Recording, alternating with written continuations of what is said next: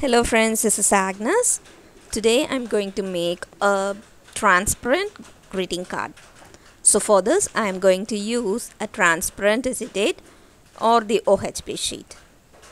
So this is an A4 size sheet, so I'm going to cut it into half and then fold it to make a card base. I take my scoring board and score it at the center to make it half. I use the bone folder to crease it. It should be done on both the sides to make it stand perfectly flat. This sheet is 100 microns, but you could also get something like 300 micron, which will be even more stiffer. Now I take a cardstock that is of the same width, so it is easy to cut. And then I'm going to cut them into 4 pieces that are about 4 centimeters wide. Now I am taking one of the pieces and put double-sided tape on it, and I'm going to join them at the base of the card. These double-sided tapes works well with acetate. But when you turn it to the back side, you can see the marks of the double-sided tape. So to cover that, I will be adding another similar sheet on the back side of the acetate.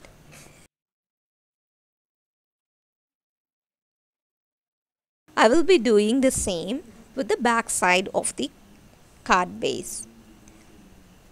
In the inner side, we can write our message to the recipient. On the top side of the card, I'm going to make some quilling. Make a loose coil and then press them as shown in the video to make leaf-like elements.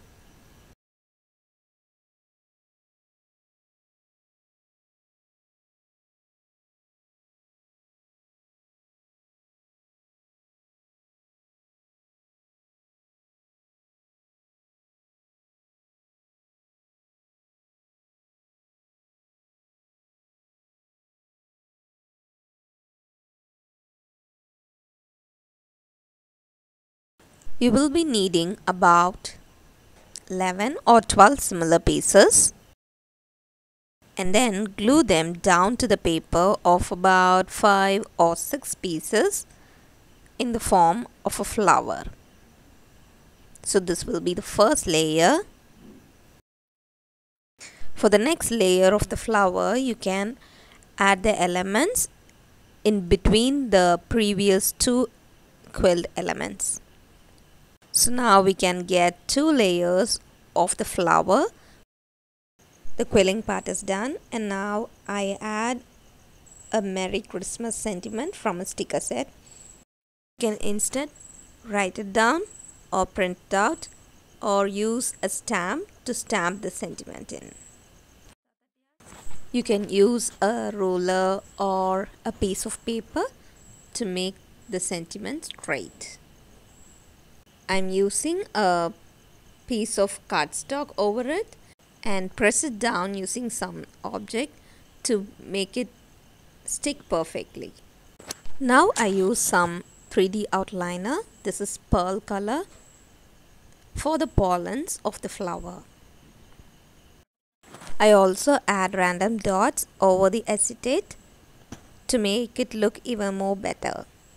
You should wait at least for a day for this part to dry. So put the greeting card safe in a place where it is not disturbed, and when it is dry, we are completed with our card. Though this design is really simple, it is so beautiful and fun to make. Hope you will also give a try on this type of card. Thanks for watching.